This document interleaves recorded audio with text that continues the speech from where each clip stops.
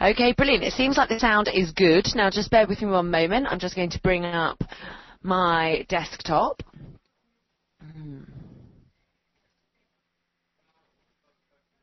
Brilliant. So apologies, guys. You should be able to see my desktop now. Just bear with me one moment. I'm just going to set up a few bits just so that I can keep a track of any questions that are coming through. Just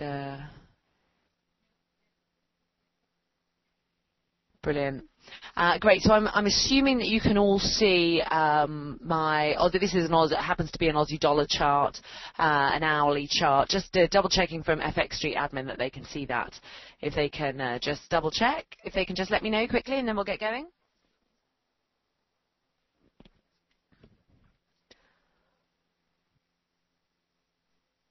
All right, so it seems like you can see this chart, which is good. Let's get going. Okay, guys, thanks so much for joining. I'm not going to start with Aussie. I'm going to start with Euro. Let's be a bit standard, but that's because we are in quite an unusual position right now for the start of the week. Obviously, we had yesterday. I happened to be out of the office yesterday, but obviously we had the US market closed. They weren't just closed today; they're closed yesterday, but also today. Futures are only open till I think 2:50 or 1:15 our time today, so it's going to be quite an unusual day. There's going to be quite low volume. That's the first thing to tell you. It's going to be fairly quiet, I would say, over the next few hours. Well, really from kind of the next kind of maybe an hour to go till the end of the session, and that leaves us a little bit directionless because remember, there's millions of people in the US who can't trade right now, who can't get to work, they can't be trading. That takes out a lot of activity from the market. So we would expect a bit of an unusual day. We would, in this type of environment, obviously that volume is, people are a bit frightened to put on positions one way or the other. But there has been some big macro data out. I'm just going to run through some of it quickly because I think it does, it's going to be important, generally, but also particularly in the current environment, because remember, we've had some big events today. We had the Bank of Japan meeting. They increased their stimulus program by 11 trillion yen, which wasn't deemed large enough. It wasn't the big bazooka that some people had been expecting. What does this all mean? Well, it largely meant that the yen didn't fall off a cliff as somebody expected. We didn't see dollar yen break above the 80 level. In fact, if anything, it pushed back. So we've seen dollar weakness. That has been the key thing. Yesterday, remember, we saw dollar strength. Dollar tends to strengthen on these kind of events, force majeure events such as what we're seeing in the US, because it's a safe haven, of course, and the most liquid currency. So that's the main reason why there. The other.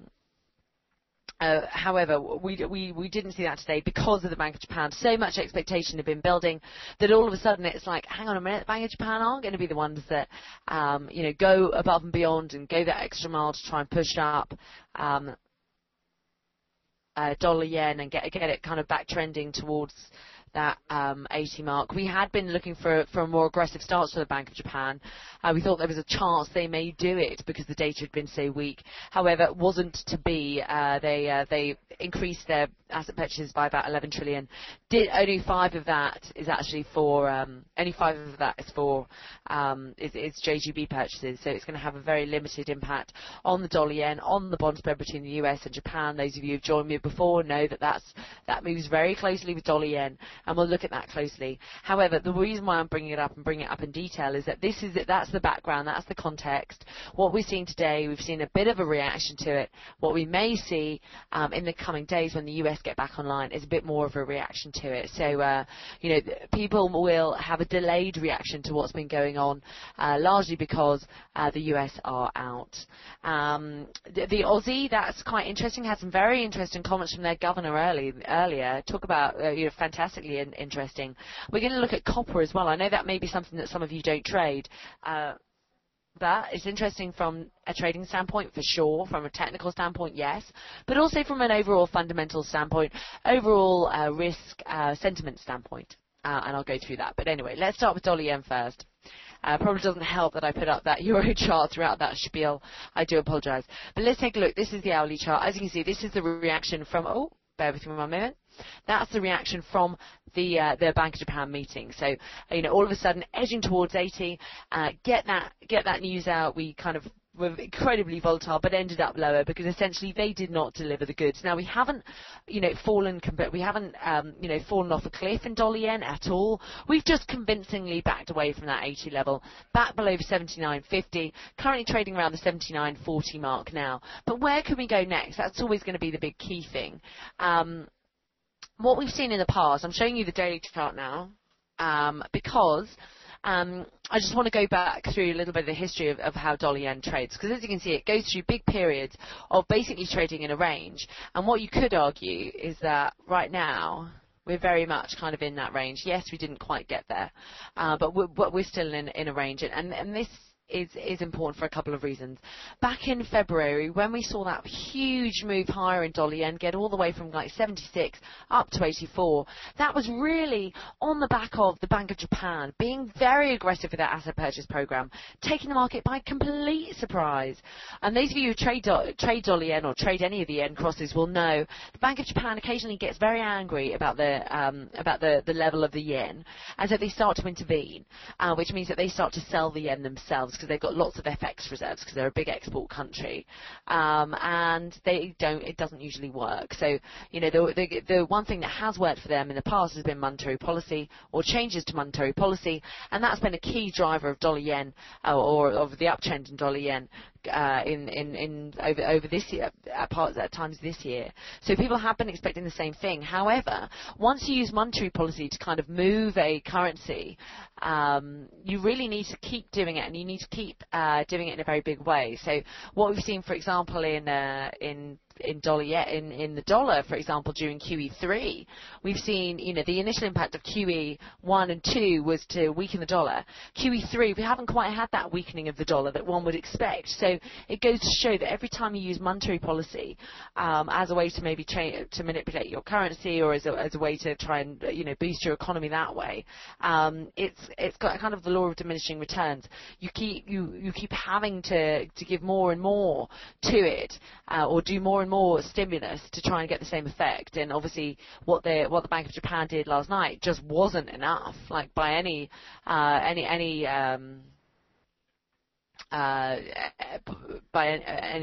stretch of the imagination. They just didn't do enough. 11 trillion yen, they did 10 trillion a couple of months ago. It's not a big jump.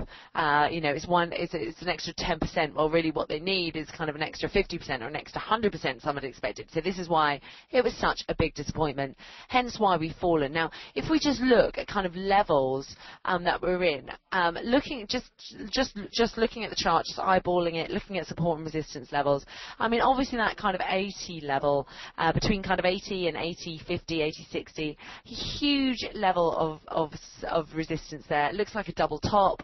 Haven't been able to get above it since May, for 6 months now. This is all looking, incredibly. It's starting to look more like a insurmountable hurdle, if you see what I mean. Some people had expected us to get above there recently. We didn't. Obviously, then there was last night, with that Bank of Japan meeting, and we didn't either. So, it's starting to get a bit concerned now about that level and the fact that we've backed away from it yet again.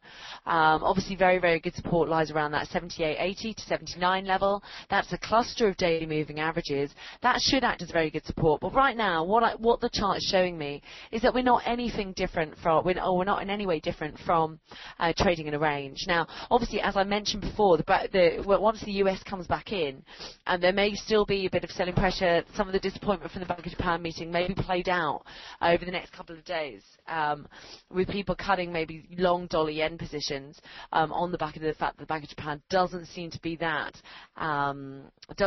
aggressive in their stance. That's going to be important.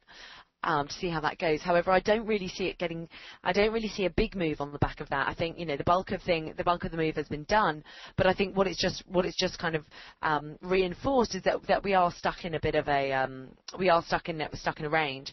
And the reason why is that the Bank of Japan aren't doing enough to really weaken the yen. But equally, on the other side of that, the US economic data is fairly good. So even though there is QE3 in the US, we don't know how long that's going to be. We don't know necessarily whether or not they're going to be, whether or not how long QE will last for. Can it be justified when economic data is better? We're going to have to wait for a lot of economic data prints. Obviously, the next key event for this cross is going to be payrolls. Now, if we see payrolls, a very, very strong number for payrolls, we may go and retest that 8150, but we're going to need a very strong number. We're going to need a real decline in that unemployment rate. Remember, we got the decline last month for the decline for September. That was when the unemployment rate fell to 7.8%.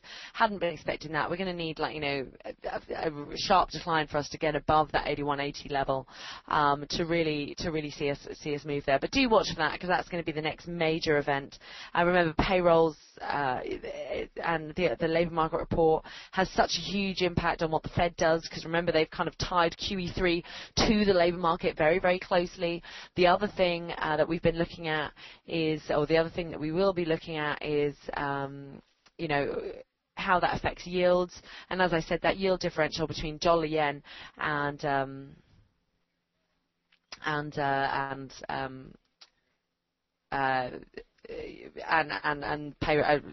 the link between the interest rate differential and dollar yen is very, very, very, very tight. So looking at anything that moves the interest rate differential really is the key. Now, I've got a question.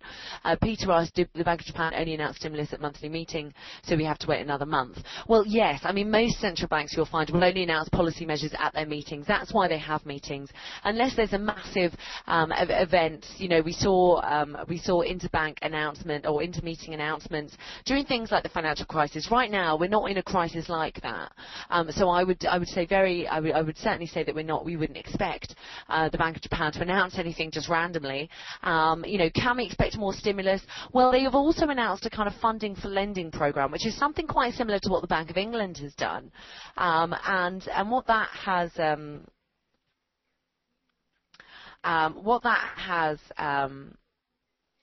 meant is that, or what that means essentially, is that what it could mean is that the bank actually it is essentially paying banks, really, or trying to bribe them to lend to the wider community to get growth going that way.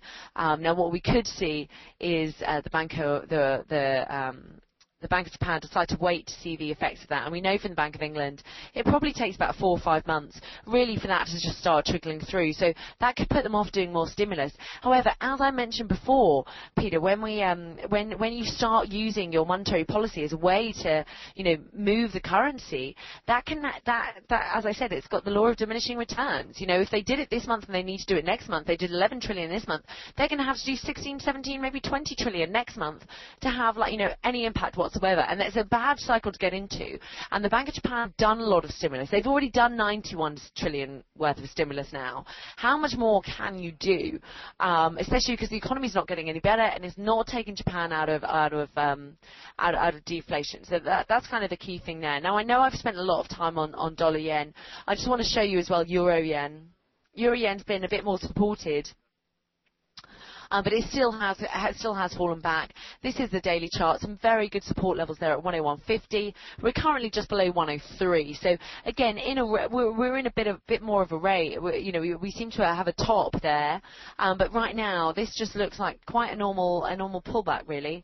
As I said, some very good support levels. But just go through one moment. I'm just going to.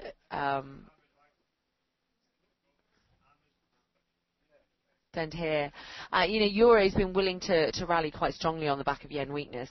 Dollar yen has been running into much more resistance. The reason why is that obviously, number one, reduced credit risk causes something like a big risk-sensitive trade like euro yen to reverse course and for the euro to rally very, very strongly. The other thing is, or the other thing that we would say is. the other thing that we would say is that the other thing that we would say is that, euro has been, this pair is still technically in an uptrend. Now, we are approaching a fairly pivotal level, this 102.30, bottom of the channel support there, as you can see. If we get below there, then we may dip further back towards that 100 mark. But we still look like we're fairly supportive. We still, that 102.60 or 30 level does seem to be holding fairly good as support, but it is certainly one to watch, because if we do fall below that channel line, then we may, we may fall back to 101.50 and then potentially back to parity where there's a lot of support. So definitely worth watching that one there. Now, as I said, I also want to talk about euro dollar. Euro dollar has been one of the beneficiaries from that weaker dollar yen. Pretty much ignored that weaker German unemployment data. The German unemployment figure rose by 20,000 in October. The market had been expecting only 10,000 increase in the unemployed, and that caused the unemployment rate to go up to 6.9% from 6.8% for this month. Obviously not a huge number. It's still much lower than their Eurozone peers, but it's moving in the wrong direction. However, we have seen such a good improvement. 1 month's data certainly doesn't reverse that, but just means, keep an extra eye on Germany. It's not been having the most fantastic run of data recently, so certainly worth watching. Just looking at the euro dollar chart, again, very much stuck in a range. We do seem to be range bound over the last few months. I know some people don't like trading ranges. However, I like them because you kind of know what to do. They give you buy-sell levels on a plate, essentially, because if you can see here, this 101.50 to 70 level, massive, it is completely our, resistance level du jour, and you've actually got your 200-day moving average there at 128.75 as your support level. Well, right now we're in the middle of that. We had fallen below 129 in early this morning in euro dollar, but we did bounce from that level, which just again reinforces that support level. Remember, that is that's kind of a third time bounce from there. Obviously, we certainly wouldn't expect us to be trading in a range for too long, and as the range narrows, you actually increase the chance of kind of busting out of the range one way or the other. Right now, we'd say that it's balanced, whether or not we bounce to the upside and the downside, and that is because a lot of it will depend on what Spain does, whether or not it applies for a bailout, whether or not we see bond yields rising again. Right now, bond yields are fairly supported around about that 5.65%, and that's not panic zone. So that kind of justifies where we are trading in euro dollar at the moment. The one thing we would point out, momentum slightly on the downside. Obviously, we've got kind of a fall there, and that mirrors what the MACD is doing. Looking at it just from a slightly shorter time frame, we've turned back higher again. As I said, we had that kind of recovery this morning after dipping back to that resistance, that support zone. So again, it just kind of reinforces where what the support says. Oh, someone's just asked a great question. What are your EMAs? Mine are actually they are EMAs. Sorry, no, you're right. Exponential moving averages. Red is 200, yellow is 100, green is 55, and blue is 21. Now that runs across all the same. So it's this color-coded system. Basically, the most important ones, well, they're all important, but the red one very important, the blue one very important because it's short term. So red long term, blue short term. And the reason why I use them is largely because that's how I've been. That's how I was kind of taught when I first started working in FX a good few years ago, and they've kind of stuck with me. They're also very popular ones for the market. So things like EMAs, you want to use ones that the market look at, so that you know kind of where the crowd is going. So hence why 128.75, like in the daily chart. Oh, here, let me show you. I'm going to look at that one because to me that's going to be important. That's going to be where we are, potentially where we are going to go going forward. And just this is a very, very short-term chart. Obviously, that move towards 129.50. In the short term, that is becoming quite sticky. We are starting to look a little bit overbought here now. So just in the short term, anyway, we may struggle between kind of 129.30, 129.60. That's kind of the levels there. But right now, it does seem like momentum's on the side. We may have a retest of 130. As I said, certainly within the range. Whenever we get back below that 128.7 or 129 level, we do seem to move higher. We do seem to bounce off that level and kind of extend gains going forward. So that is that's real range trading activity. It's, we're in a range because central banks have depressed volatility essentially, and when you do that, you've got to change your trading style. You can't always start looking for trends. You've got to narrow down your time frame, because remember, for a daily trader it looks like we're in a range. If you become like an intraday or an hourly trader, actually there's lots of mini trends you can jump on the back of. Now obviously if we can get just above this 200-day moving average at 129.65, acting as very tough resistance right now, we might be able to make it back to that 130.50 level, so get above that 130 level, and that would be a bullish development for this pair, certainly in the short term. Obviously 130, a big psychological number, but also, we kind of declined off there. And what you tend to see is that once you get above 130, as you saw kind of back here on the 15th of October, you do tend to extend gains then. It does stoke a bit of interest, largely maybe through algos, through people triggering, buying systems, and that's quite important. Now, the other thing I want to show you as well is CAD. Dollar CAD has done fantastically well on the back of weaker commodity prices, some dovish commentary from the Bank of Canada, etc. Someone's just asked, do you think, this is from Philip, do you think Greece will have an impact on euro-dollar? Well, you know what, Greece has in the past. It still hasn't got its next tranche of bailout funds. However, we do think it will get its next tranche of bailout funds. The Samaras government has much better relations with Brussels, and that's going to be a good thing for them. So, yes, it could if we see big riots. The trigger points for this would be big riots, a surprise. Now it would be a surprise if they didn't get their 30 billion next bailout payment, and that would be a big surprise. So we would watch out for that. And also, I think generally, if we see stress elsewhere, so for example, if we see stress in Spain, Greece will be dragged into that. So yes, euro-dollar could move on the back of just Greece alone, but right now, us and a lot of other people think that Spain's a bigger issue. And one thing that we've done in the past is that you think the bigger countries become a bigger issue in Europe, and they don't. It always comes back to Greece again. A bit like the French elections. What was more worrying? It wasn't the French election and a socialist president coming in. It was, the Greek elections in June. So don't write off Greece ever. It's good to definitely keep an eye on it.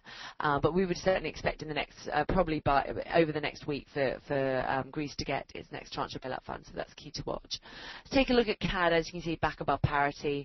It's been a bit sticky around parity, and not looking overbought though in any way, shape or form. So there could be further to go. It seems more like a fundamental shift now in dollar CAD, and the reason why is that once we got to that 97 low that we saw just kind of a month ago, it was not only did that mark a low in kind of overall risk or a high risk appetite, or a low in the dollar, but it also marked when the Bank of Canada started getting pretty dovish. So we're up there, we're above the 200-day moving average. That is pretty significant move. That's just below parity there at 99.70. So what we could do is make a bit of a meal out of this parity move. However, we do seem to be on the way for slightly more gains. I mean, momentum indicators seem to be on the side of further uptrend. It's not a perfect uptrend by any means. There's a lot of support on the way down.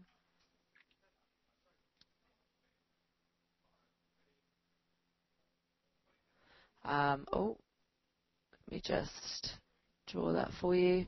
It's not the perfect uptrend, that's for sure. Especially not when you draw it like that. Bear with me.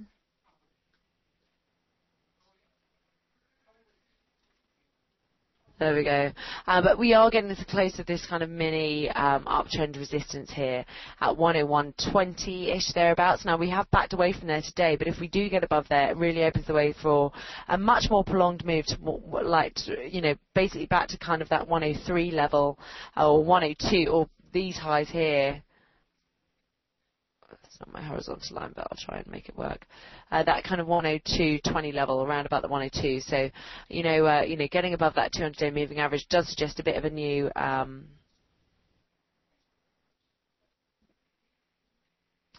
to that level. Someone's just mentioned a story which I haven't actually read about. As I mentioned, I was away at the weekend and yesterday. So, why did Greece arrest journalists at League 2000? I'm not 100% sure what you're talking about, but I guess maybe this isn't the best forum to be discussing it. I would say there's going to be plenty written in the press about different conspiracy theories and what the Greeks are doing and how things are changing over there. and what it means to be more interested in that. But let's concentrate just on dollar CAD for this moment, because this is getting to quite a pivotal level, really. You know, for those of you who've maybe missed the first move, this could be a fairly good entry point if you can get above 101.20. Just for you kind of short to medium term traders that maybe want just kind of 200 pip rally, obviously always recommend good risk reward ratios. But that's why you look for these kind of support levels or these key resistance levels to be able to jump on the back of a trend that seems to already have started and you're a bit concerned that you've missed it. Always get in at better levels, or always get in above big key resistance levels whereby we could move higher, especially if we don't look overbought like we don't at the moment. Aussie yen was Aussie dollar was one that I wanted to show you as well. Oh, that's not going to be Aussie dollar. And the reason why is that obviously we had some fairly dovish commentary actually coming from RBA Deputy Governor Lowe. The reason why is that he mentioned things like intervention. He said that they wouldn't rule it out, but it would have to have quite a high threshold. And then in the same hand, he mentioned the fact that he doesn't think that the Aussie is fundamentally overvalued. So, you know, he's really couching his comments there. But I think really the key is if we were to see another move towards, you know, above 106, so above those highs from August and September this year, then we may see, you know, some type of intervention coming in. Now, not where we are now, and obviously the governor's speech was very well crafted because of what he said. You know, the fact that it's not overvalued, the fact that they may do something. That's kind of the key thing. Now, someone said, can we short Aussie now? Well, I mean that depends on your view, of course. You know, that would depend on your trading style, what you've been looking at, what your target is, etc., etc. But in terms of what the levels and what the charts are saying to us, you know, we seem to be in a bit of a kind of a continuation pattern here. Now, if we do break above this kind of 104 level, 104.05 level, then we could definitely make it back to 106.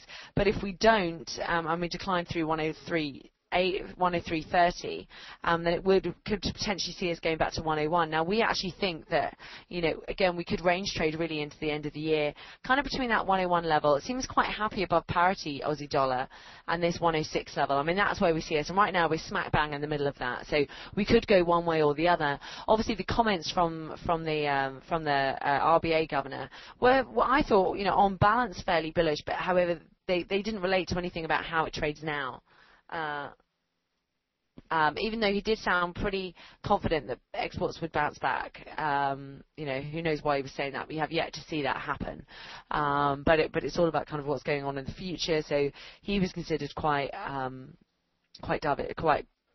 bullish really in his speech about growth. So I think that his comments just really support more range trading. I don't see us breaking out one way or the other unless we get kind of a spike higher in volatility. Someone just said dollar CAD, is it a buy and dips now? We have to wait for a pullback. I would say yes, either wait for a pullback or you could wait till we got to that level that I mentioned around and about. Oh, just bear with me. Let me just pull up that other chart. You certainly don't want to, you know, when things are in trends and you worry that you may have missed the trend, you need to wait to get in at better levels, really. That's kind of the key thing. And so it's all about looking for those better levels. Oh.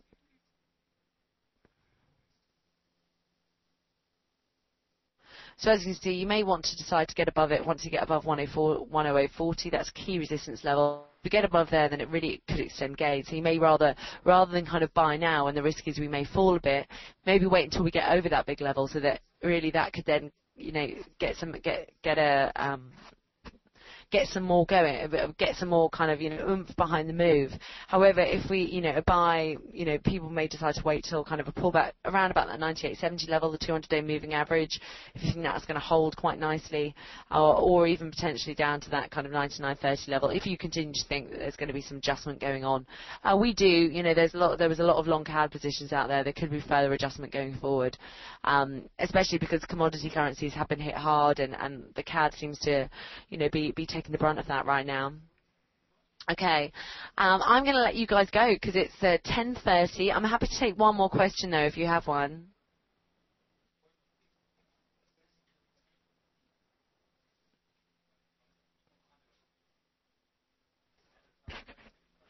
As I mentioned, happy to take one more question.